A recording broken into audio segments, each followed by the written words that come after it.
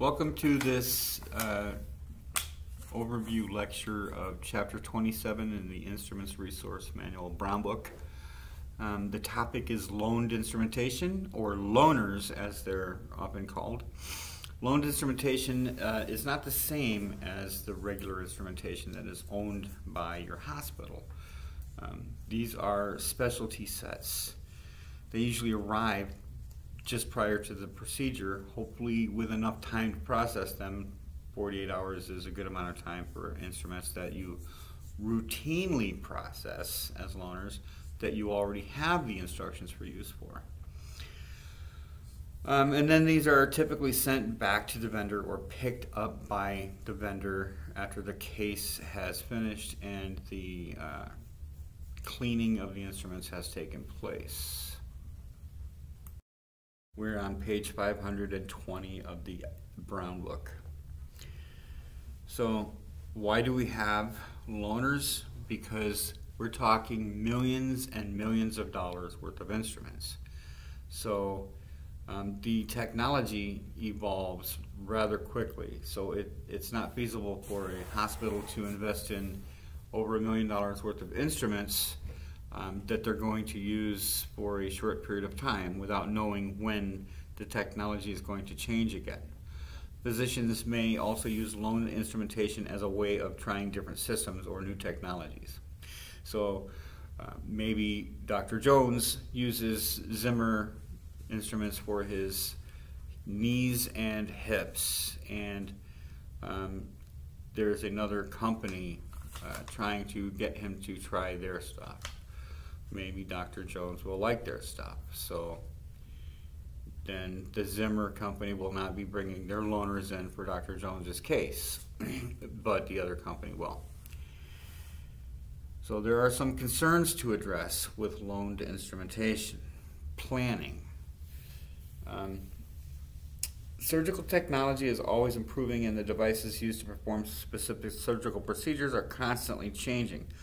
So this is very true in the fields of orthopedic and neurosurgery. This is where we get most of our loaners from. Orthopedic and neurosurgery. So, okay, still on page 520. There are other concerns to be addressed, it says. It says, these may include the availability of appropriate processing equipment, delivery of loaned trays in sufficient time to properly process them before the scheduled surgery, tears in the wrappers, manufacturer's instructions for use, the weight of the tray, possibility of wet loads, and more recently the use of extended sterilization cycle times which exceed standard hospital parameters. Okay, so sometimes, and I mean, I've been in this field for a long time, and there were often vendors bringing trays in like the night before, at 10 o'clock at night. They're bringing in trays for a case that's to go at 7 in the morning. That is not enough time. That is ridiculous. This is to be done on top of your regular workload, and they're bringing in 8, 3, 12, 16 trays for a case. Just 8 hours away. So that is not enough time. But if these are trays that you've been processing according to the instructions for use, it's possible. It should not be routine that they're bringing these in at basically the last minute for scheduled cases. But sometimes things happen. Maybe the trays were in Texas and they had to be flown by plane, and then there was a problem at the airport or whatever. So things happen. So the paragraph talks about tears and wrappers. So we don't put these trays usually in a container like this. They have to be wrapped. And holes in wraps or tears in wraps is the bane of your existence. It's very bad to have holes in wraps. the weight of the trays. Sometimes these trays may actually exceed the 25-pound maximum limit, and in that case, the vendor would have to reconfigure the sets, which were initially validated with a certain configuration by the manufacturer, and we can't just change the configuration and say, there, we did a good job, we got it sterile. If we change the configuration, that configuration should be validated, and validations is not something that sterile processing should be doing. We don't do validations. So if there's going to be a change, let's say you have a 30-pound tray, the vendor would have to say, well, these instruments we can take out and we can put them in a separate tray. Which actually leads me to another thing. If they bring in 8 trays and one has to be split up, then you have 9 trays, then this has to be documented on the original documentation where it shows the number of trays that are being brought in for this particular case. Okay. Extended sterilization cycles. So a standard sterilization cycle is 4 minutes at 270 degrees pre-vac. Extended cycles exist because sometimes that 4 minutes is not enough due to the complexity of the trays. So when you walk into your hospital, if they're running 4-minute cycles for just general instruments that are owned by the hospital, and then certain trays have to be put on a 10-minute cycle, that is an extended cycle, and it should be based off of the instructions for use. You should not just be running extended cycles based on how you feel about it. You have to go by the IFU. Now, if you don't have an IFU for these sets, that could be a problem. You need to know from the manufacturer how to sterilize this and not just make it up as you go and say, well, it looks like it, we should sterilize it. No. You can't just go by looking at the tray. You have to have the IFU. Some of the questions that need to be addressed during initial planning sessions include who will order the instruments. Probably going to be the person who schedules the doctor's case. But somebody in your department needs to be responsible for verifying that the instruments are ordered or have arrived, because there's just nothing quite like last minute realizing that the trays never made it. Who needs to know when loaned instrumentation is ordered? What information do these individuals need to know? I'm going to skip over most of these bullet points and skip over to page 521 where it says, if trays are heavy, greater than 25 pounds, a system for proper loading techniques and tray quantities and each sterilizer load must be determined. Note, reducing the number of instruments in the set should not be considered unless the new configuration has been validated by the instrument manufacturer. Sounds like something I've already stated. Okay, I'm going to skip over most of these bullet points and land on page 522. Look at the picture of all the bins. In those bins, those totes, there are instrument sets. There are boxes of sterile implants from the manufacturer. This looks like they're literally just stacked up in a hallway. Unfortunately, this is the way it happens sometimes. So, instrument receipt, receiving the instruments. See the picture on the bottom, you have the girl in the green scrubs and the delivery person or the vendor wearing a blue shirt. They're going over the trays together. This is actually very important that when these trays are delivered, that the contents of the trays be verified and that the instructions for use be given and a list of the tray contents be given to the department. So what she's going to be also doing, not pictured, is opening up the trays, and they're going to do a count together. If there's any empty spaces in these trays are set up so it's like there's a place for everything, and it should be everything in its place. And there's usually a little drawing on the bottom of the tray that will show the outline of the instrument that goes there.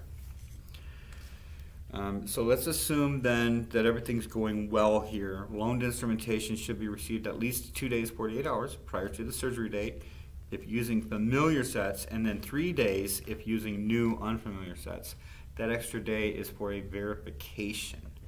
So the manufacturer validates a process, and then we should be doing a verification, which is something I've never personally been involved in, but you will take the tray and you will read the IFU, and then you will strategically place different chemical and biological indicators inside the trays, sterilize them according to the instructions, open up the trays, take out the chemical indicators, the biological indicators, and make sure that everything is good.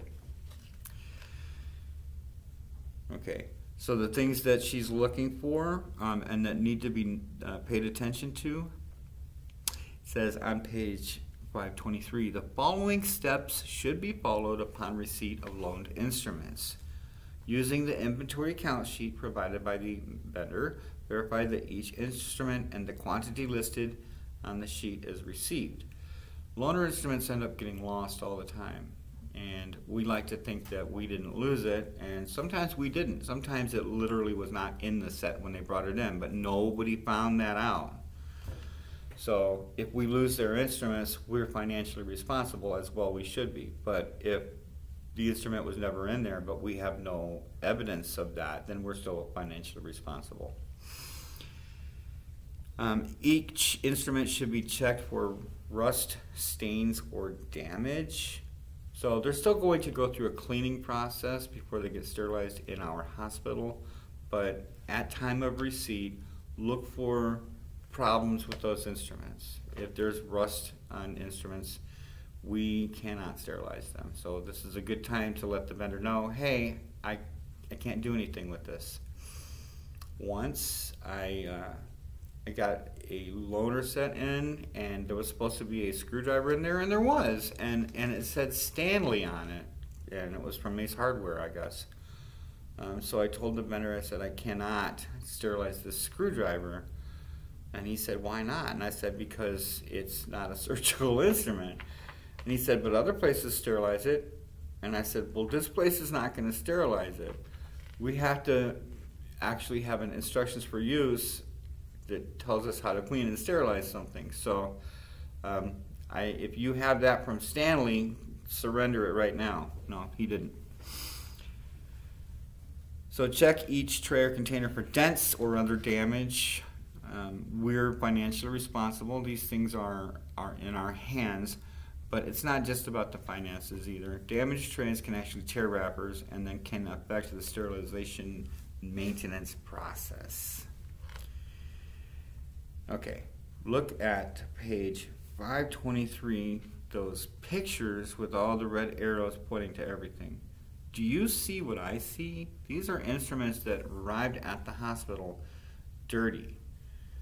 Many of these loaner instruments have multiple parts that need to come apart for cleaning.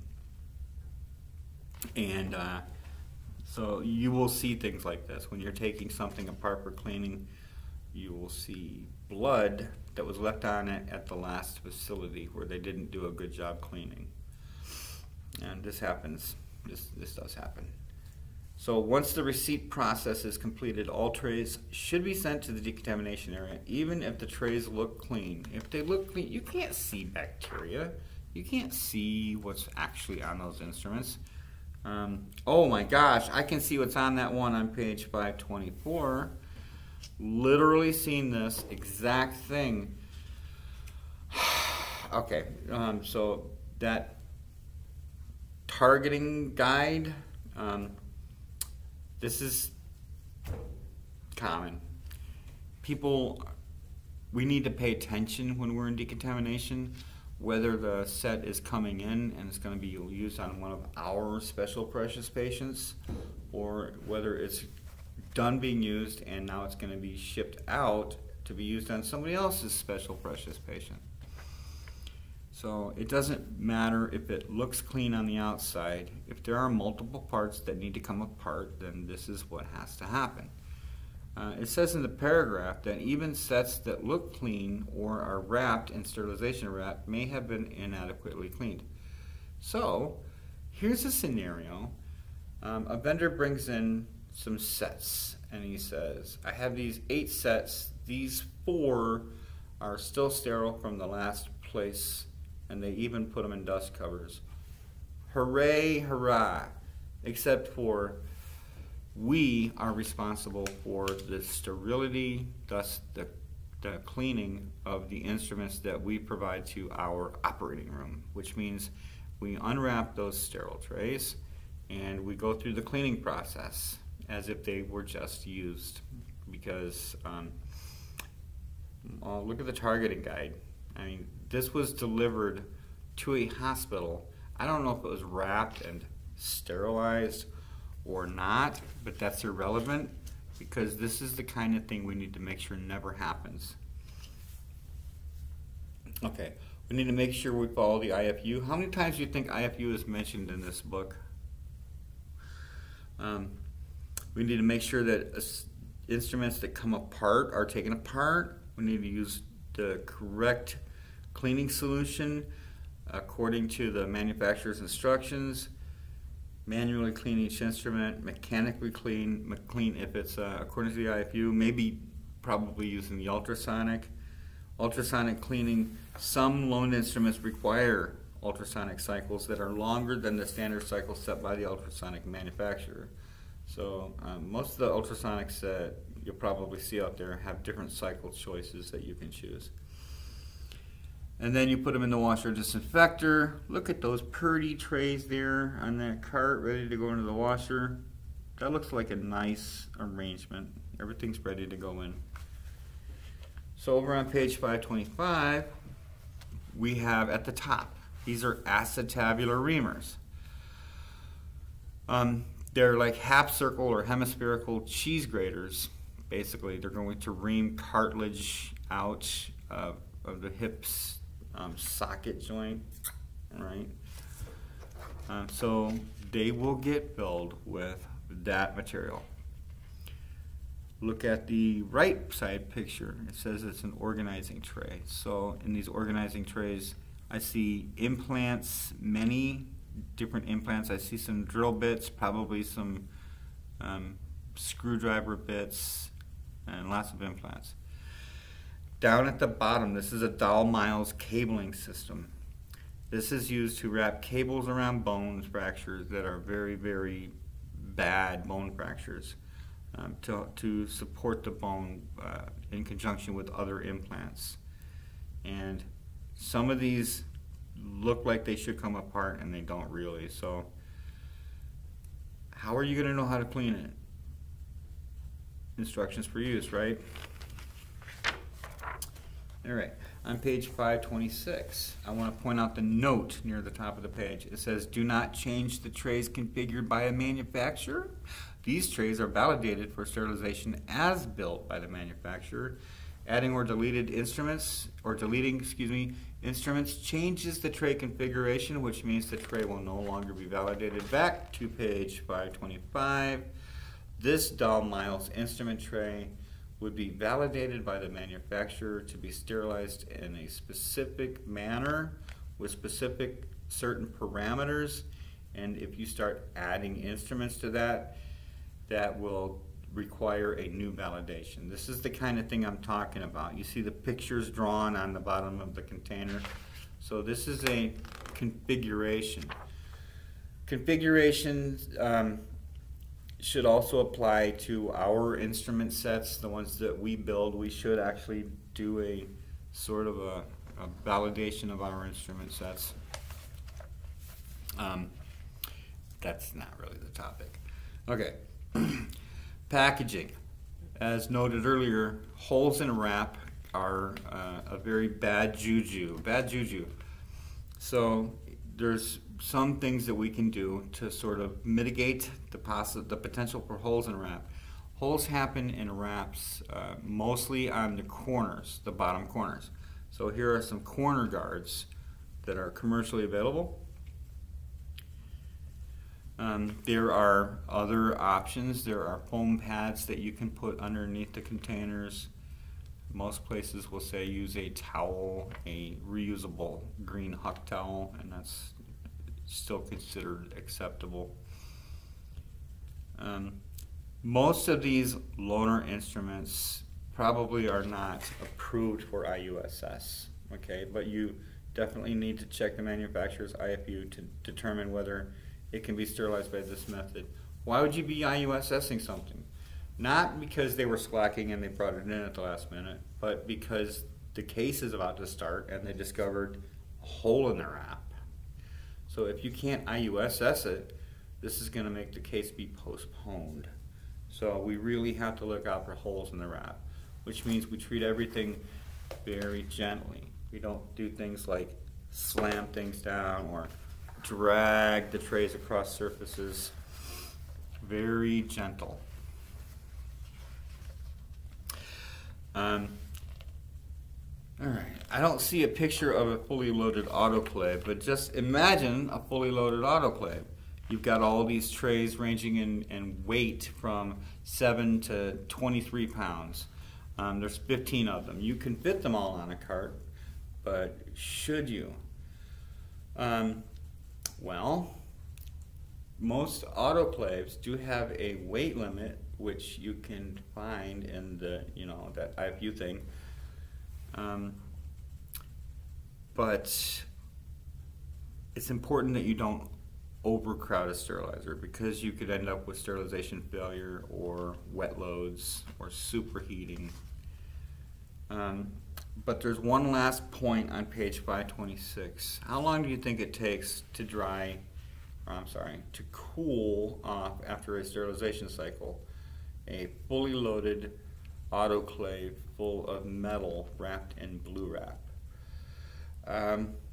2, 3, 4 hours. How will you know when it's cool enough to touch? When the temperature of it, as read by an infrared thermometer, the gun pointy thingy, when the temperature is the same as the room. But other things could cool in as little as 30 minutes. So depending on how much weight and metal density you have on the autoclave. Oh, I love these pictures on page 527. So it says trays properly staged for transport. See all that blue sitting on towels? Okay, so you don't have trays that are stacked on top of each other. They're on little individual shelves, on individual little blue tray liners that it's really kind of hard to see. Decent, that's fine. And look at the picture above that, and look at how high some of these instruments or containers are actually stacked. This is a bad scene. Inappropriately stacked sterile trays.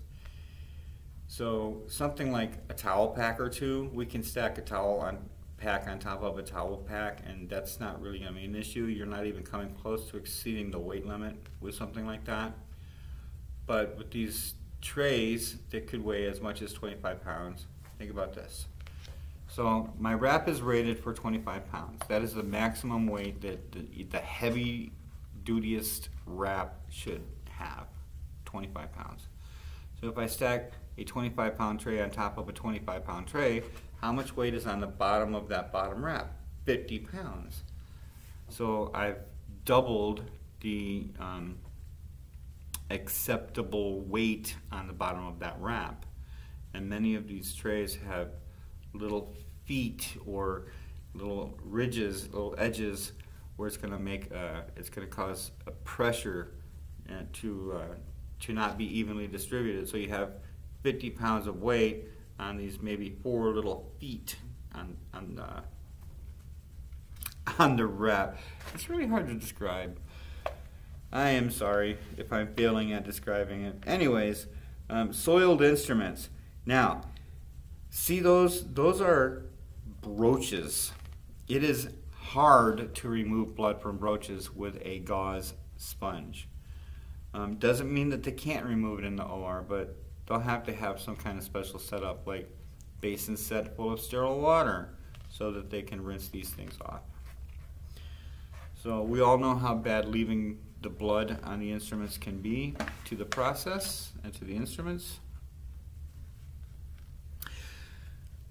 Surgeon-owned instruments. Let me tell you a story. So there was this one doctor, really nice lady, and I don't know how I never saw her instruments. I think I saw them once, and then like 2 years later, I actually saw the inside of her instruments. So these doctor-owned instruments, they will take them out of their trunk of their BMW, and they'll bring them into the hospital, and they'll ask one of the surgical techs to flash them, right, to make them sterile. Surgical tech probably takes it, rinses it in the hand wash sink. I'm not trying to slander surge techs, and then tosses it in the flash autoclave. So this one doctor, the first time I saw her instruments, actually after probably a couple years of seeing them one time, I was in decontamination, and these instruments, they were just in such bad shape. So I went and told her, I said, "Doctor, I just wanted to talk to you about your instruments." And she said, "Yes, what's going on?" Now, she was an eye doctor. Do you remember Tass? Think about Tass. She was an eye doctor. And I told her, I said, "Well, your instruments, they have rust on them, and so I can't technically get these clean anymore." So this was post-surgery, and we cleaned them, but then after we cleaned them, I took them up to her because she wanted to take them, you know, and take them to the next place, probably back to her office. I said, I can't sterilize these. It's not possible. And she said, "What should I do?" And I said, "Well, I recommend you buy new instruments, but it's possible that you could have an instrument repair person look at them and get them in better shape." I didn't believe that part because they were pretty bad. Once you got rust, that's cancer for these instruments, and they're toast. Okay, so surgeon-owned instruments, this is a special problem because they will just bring them in and ask somebody upstairs in the OR to make them sterile. Everything should come through the decontamination room of the sterile processing department and not just be taken directly to the OR. That should be a no-no. Don't accept that. We're responsible. We, the hospital, are responsible for the sterility of those items, and our department is the department that's really responsible for the sterility of those items, and we have to make sure that to try to keep things from slipping through the cracks like that. All right, so I'm going to end it here, and I'm going to upload it to YouTube, and I'll see you soon.